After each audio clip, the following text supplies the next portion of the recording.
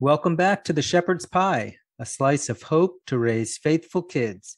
I'm Tony Kolenc, a law school professor, a columnist for Practical Homeschooling magazine, and author of the Harwood Mysteries inspirational fiction series. By the way, I've been thrilled with the big release of book 4 in that series last month. It's called The Merchant's Curse. It would make a great Christmas gift for that high school or middle school student in your life, so check it out on my website.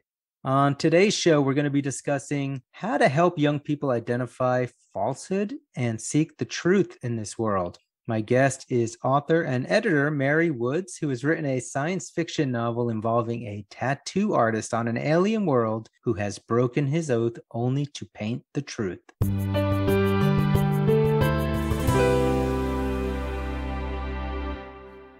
My guest today is Mary Woods, author of the newly released sci-fi novel Markmaker by Prism Press. She was homeschooled in the Chicago suburbs and then headed west to Wyoming Catholic College. And there she studied the great books and did lots of fun things like climbing mountains. And after graduating summa cum laude with a bachelor's degree in liberal arts, she returned to the Midwest and has been working as an academic textbook editor and also as an editorial assistant for the literary magazine Dappled Things. Mary, welcome to the show. Hello. Thank you very much. I should also say I got a chance to know Mary a little bit at the Catholic Writers Guild conferences that we have been attending the last few years, and right. Was really excited to see you get your book released. I remember meeting you that first time when you were still kind of imagining this book, I think.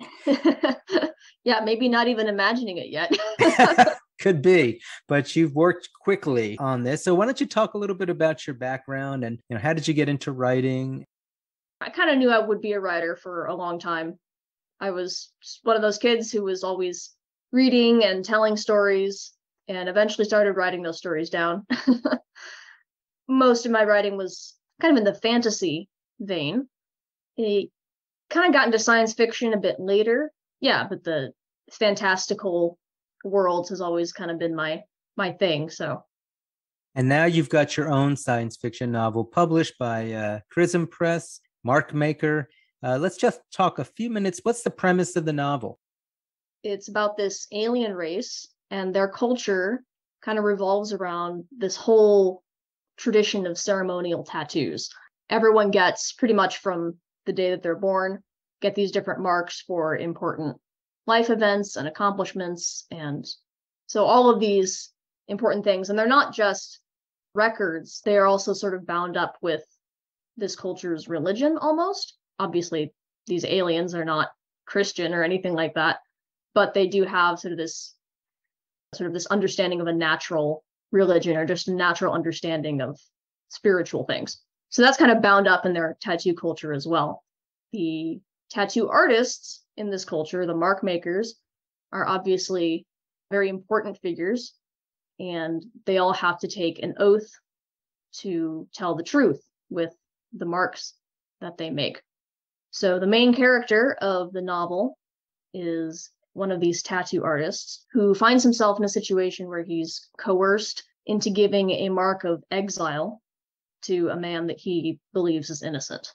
And now he believes that he's broken his oath, but he's too afraid to tell anyone for fear that he will also be punished and exiled. That's kind of where the story starts. And then he has to figure out what he's going to do, both about the corruption that he's discovered in his own society and this crime that he's essentially committed, how he's going to atone for it. Now, the idea of the tattoo maker is pretty neat. I mean, of course, when I was growing up, it seemed tattoos had a stigma attached to them. But nowadays, everybody, if you don't have a tattoo, there's something the matter with you, it seems. For the record, I have no tattoos and no particular interest in getting one, but well, that's what I wasn't about to ask you that, but since you answered it, I guess that's good. But no, I was going to ask, why a tattoo maker? That's a little bit of an interesting backstory. Actually, the original idea for this alien race that had all these tattoos was actually not something I came up with originally. The credit goes to a friend of mine from college. His name is Don and Scholl, and he created this tabletop role-playing game. And it was a sci-fi setting, had a lot of different factions and alien races. So one of these races was the Noxine, who they played a different role in the story. I didn't write the story that we played in the game. I kind of took the setting and some of the bones of the world building and kind of wrote my own story in that same setting. But yeah, the initial inspiration for the story when I was thinking about this alien race, the Noxine, and their culture with all these tattoos, and I was just thinking about it one day, what would it actually be like to live in a culture like that? And what kind of social pressures would that put on a person? And what would happen if this is kind of the structure of the law and the way that people indicate truth about themselves and about the world? What would happen if you somehow got or gave a tattoo that you knew was false? Essentially, what kinds of moral dilemmas would arise in this specific kind of society? And that just seemed to hold a ton of dramatic possibilities. So that does bring us to this idea of truth and falsehood, which I know we want to talk about here, especially in relation to, young people today. So tell me a little bit, how do you explore these ideas of truth and falsehood in the plot, of your book and in your character's situation? So there's a couple different threads to the plot, and I will try to describe them without giving too much away. There's the plot with, the main character, this tattoo artist who, realizes that he's made this false mark, and that kind of leads him into this journey of, he starts visiting the exiles. I don't think I mentioned this before, but all the aliens live on this huge generation ship, world ship. So all the exiles, all the criminals that are cast out of society, they live on the lowest levels of the ship as slave laborers. So the main character starts secretly visiting this realm of the exiles to see what it's like down there. And he ends up discovering, there are a lot of people down there who don't deserve to be down there. Either they were outcast unjustly, or, a lot of them were born there. And so they live these horrible, harsh lives, even though they did nothing wrong. So this starts really making him rethink, what is my role as a truth teller? What should I be doing to help these people to address this injustice that no one seems to be acknowledging? How does he even know in your society there, what is truth, as Pontius Pilate might ask, what is the truth in these things? And, how do you know if something is false in your Right. world building there? Yeah, well, he comes from this very ancient and strict tradition of kind of law. This alien race, they're really just sort of bound up with honoring their ancestors, and keeping all the laws and traditions that were passed down to them. So that is what he's been taught is truth. But as he goes through the story, he starts to discover not that everything about the tradition he's been given is bad, but just that people fall through the cracks, and that the law, it's not always flexible enough to be compassionate to the people who need it. It's interesting is, as you're talking about this society, I'm actually thinking of parallels in our own society right now and in our youth today, maybe in every generation, looking at the institutions that they grow up around with a lot of doubt in their minds. To quote one particular person, maybe fake news, that there's a lot of skepticism that they can believe the traditions and the religious practices that they've been handed down. And it sounds like your tattoo artist is struggling with the same problem. And from what you're describing, it sounds like he discovers that, in fact, he cannot trust the truths that have been handed down. Yeah, well, that was really interesting because I actually specifically did not want to write a story with a protagonist who completely threw out the tradition he'd grown up with. Because, my own experience growing up as a young Catholic, I do have the Catholic tradition, which my parents handed on to me. But obviously, figuring out exactly how to live that out in such a confusing and sometimes unsettling world, sometimes you don't feel like you've been given, your tradition has given you all the tools, or maybe you need to dig deeper before you really find out how to live the truth rather than just learning the rules. Does your main character ever sort of find a truth that he can cling to? Yes, I would say so. So, he's struggling with what is the truth and can I trust the tradition that I've been given? And through all this like process of struggling and doubt, he does end up discovering the sort of an old mentor hermit character who's like part of the same clan, but he's a little bit mysterious. He's like an artist, but he kind of does his own thing. Eventually, he ends up learning from this mentor, kind of an older, like deeper tradition that most of the rest of society has forgotten about. It sounds like the world that your tattoo artist is growing up in might be similar to kind of the secularized world that our teens are growing up in now. And there's this more ancient truth out there that is maybe difficult for us to find. Let me ask you this. You're not that far removed from your teenage years, I don't think. No. What were some of the things you saw as you were growing up that helped form your idea of truth and falsehood that you were able to work into this novel? I think I definitely had a sense in my teenage years, and I mean, still, I don't know, almost like looming apprehension or danger about the future, especially in the larger society or sort of in our country. I mean, growing up as a Catholic in a very secular world, a little bit of a like embattled mentality, which I guess is not too surprising. But I struggled and, still do in some ways, struggle with, a lot of uncertainty about, the future and sort of like leadership, both leadership in like politics and in the church, and just wondering who to trust and wondering like whether, can you trust God with the future? I mean, that's a big question, especially in the past few tumultuous years. That's like been an anxiety that's been on a lot of people's minds. And that a lot of that definitely went into this story. Just kind of, a person who doesn't have a lot of influence on the grand scale of things in terms of changing the culture or being able to change the direction of like the politics or the culture war or whatever. But telling a story from the perspective of a person who is facing all these seemingly impossible problems. So what do you do as an individual? How do you act with integrity and in the truth? And that may be, it's a very difficult thing internally as well as, the external consequences. And it's not just you, and it's not just your character, and it's not just adults today. I mean, this has been ongoing. Like I said, I quoted from Pontius Pilate earlier, right? What is truth? I mean, this is something that people have struggled with forever. What are some of the answers, do you think, that your character uncovers and in his own quest to figure out, well, what is really true in this world? What can I trust as true? The resolution of the story doesn't really have to do with like him overturning the corruption or beating the bad guys. Because sometimes we don't get to see that in our own lives. Justice does come, but sometimes it takes a long time.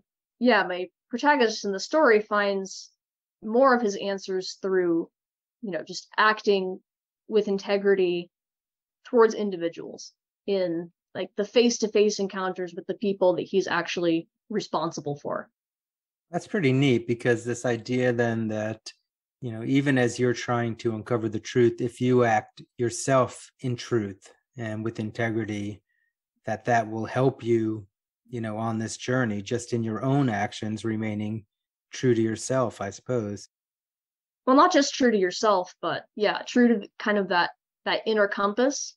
One of the things that I found really fascinating to explore as a character, I'm always fascinated by this when I see it in other stories as well, but a character who has a very strong conscience or moral compass, to the point where he starts doing things following his conscience that he doesn't really want to do. He kind of he almost resists his own good desires and intentions, mostly out of fear, the consequences, but he also like almost can't help himself because he has this, innate knowledge, ultimately God-given knowledge of the truth, and can't ignore it. Yeah, I think we're really onto something here, though. When you talk about conscience and innate knowledge, And how can we find the truth? How can our young people find the truth today if they followed their conscience? I guess even Disney knew this, right? With Jiminy Cricket, always let your conscience be your guide and you'll find the truth. But I wonder how your character, in the world that he grew up in, that was apparently filled with lies about the truth, how was his conscience even formed in a way where he could identify truth? Because I think it's similar to kids today who might just be bombarded in the media with certain messages. How are we supposed to expect that they will be able to intuit the truth, if you will, through their conscience in a world like this or like your characters? Yeah, that's always, I think, a really difficult question. And obviously, formation of conscience and of a sense of what is right and wrong is incredibly important. Yeah, I don't know if I have a definitive answer to that, except God can still work through that, and there's still room for grace, even among people who have been raised with a sort of distorted sense of right and wrong. There's still that natural law that's kind of written in our hearts. Right. That sometimes it takes a drastic event in someone's personal life to awaken that, I think. So so maybe that's part of the answer too. It does take a lot to distort humanity or the race of your rational person so much that what's written on our hearts is so distorted, I suppose. What about falsehood? How does your character identify what is false in his world? Yeah, I mean, there are a few different ways that he kind of deals with falsehood. I mean, that's sort of the inciting event in one way, because he gives this mark of exile to a person who doesn't deserve it, and so he knows that's false, but isn't sure at first what to do about it. And then he, also finds himself in other situations. So in the larger plot of the story, there's sort of this political conflict that's going on in the larger world, a political faction called the Ascendants, and they're essentially fighting a war to retake what they believe are their ancient home planets from this other alien race who happen to be actually humans. So they're fighting this war with the humans, but they've gotten to kind of desperate straits in a way. So the faction is really, really doing anything they can to further the war effort. And this ends up coming into conflict with the Guild of Tattoo Artists. Essentially, the Ascendants wants to give certain tattoos to their warriors, sort of as a propaganda move. And the Guild has determined, the battle that you want to honor them for was not actually worth honoring. It wasn't a fair fight.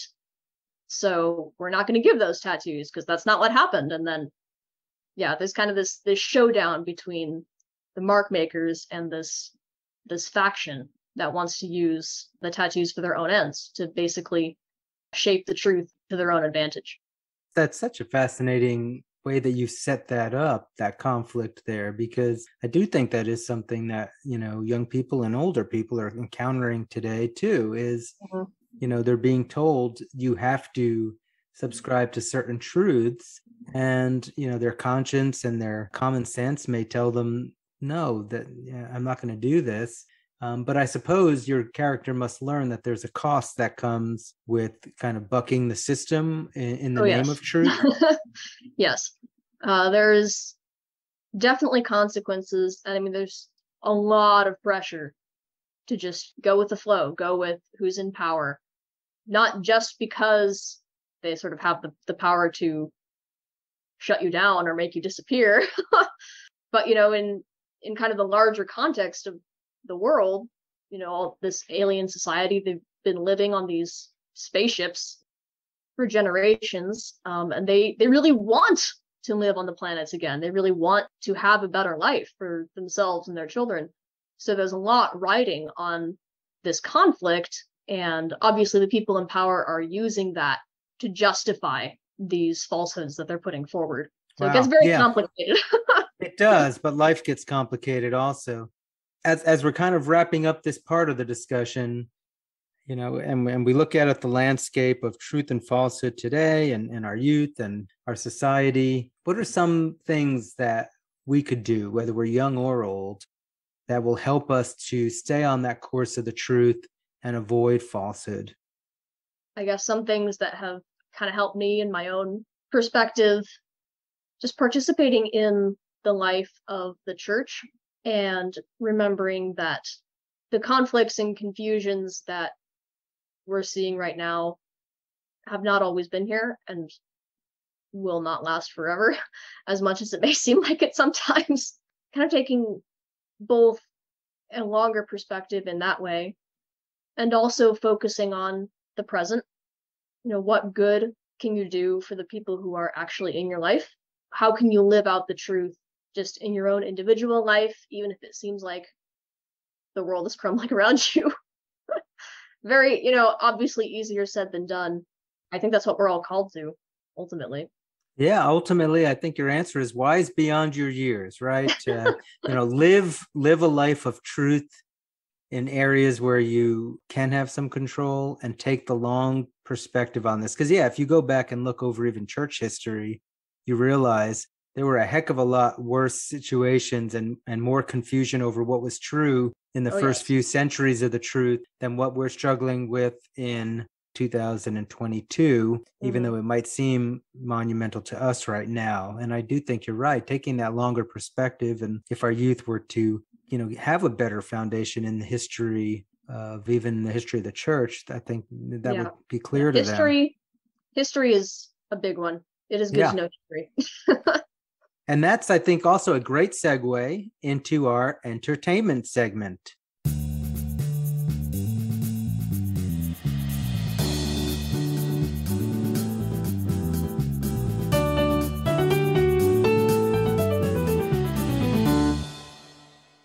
All right, in our entertainment segment today, I always ask our guests to recommend a book or movie that they think might be a good item for a young person today. And I understand, Mary, that you have brought us something that actually flows nicely into the theme we've been talking about with truth and falsehood.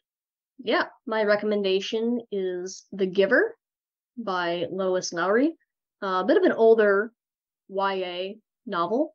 But for those who aren't familiar with the premise, it's kind of a dystopian story about a young man who lives in a seemingly perfect society where all, conflicts and disease and all these other, normal human sufferings have seemingly been eradicated. So this young man is, assigned, everyone, their roles in the society are assigned to them. So he is assigned to be basically the apprentice of this old man called the Giver. He quickly begins learning from the Giver that this is not always the way that the world was, and that there's actually many things that are unjust in the society that he's living in, and less human about the society that he's living in. So his eyes are really opened, and then he has to decide, how he's going to act on this new knowledge. Why do you think this is such a great book for young people to read today? And I know they made a movie of it too. I remember seeing and was very impressed with the movie. Yeah, it's a really beautiful movie. I think it's a very relatable story for young people. I forget how old the main character is exactly, but I think it's a teenager. Just coming to terms with, again, this theme we've been talking about of, I've been raised with these beliefs and things I've been taught about my society, but now I'm learning these new things and my conscience is telling me that this is wrong.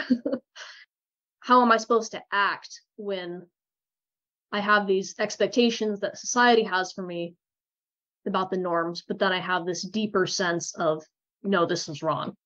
Yeah, and I do think you can't get enough of that if you're a teenager and you're forming your conscience to see people who are willing to stand up to society for what is right. What age range would you say The Giver would be best for as far as a teenager? How young would you go with that one? Maybe 11 or 12 at the youngest, up through teenage years. The writing, if I remember correctly, the writing style is pretty, it's very well written, but it's also fairly simple. It's not too complicated for, sort of younger end of the teen spectrum, but definitely has enough substance to it for older readers as well. Wonderful. All right. So The Giver, and actually there's 4 books in that series, if I recall. The Giver series by Lois Lowry is our recommendation. All right. So, Mary, as we wrap up, then, if our listeners are interested in getting a hold of Markmaker or learning more about you, where should they go? Yes. So I have my author website, which is maryjessicawoods.com. And then I also have social media pages on Facebook and Instagram. My handle is the same, my name, Mary Jessica Woods. So you can find me there. And then you can purchase Markmaker from my publisher, Chrism Press. So that's chrismpress.com. And it's also available on the major online book retailers, so Amazon and Barnes & Noble. Well, it's been a real pleasure having you on the show today, Mary. I really appreciate you coming on, and I wish you all the best with this, the first of, I'm sure, many novels that we're going to be seeing from you over the years. I hope so. Thank you very much. All right. And that is all the time we have for the show today. We've been speaking with Mary Woods about truth and falsehood and our youth. Again, this is Antony Barone Kolenc. If you have a question for me or a topic you'd like me to cover, drop me a line on my website at antonykolenc.com, and you can learn more about me and my historical fiction series, The Harwood Mysteries, there. Until next time, may God bless you and your families as we work together to raise faithful kids.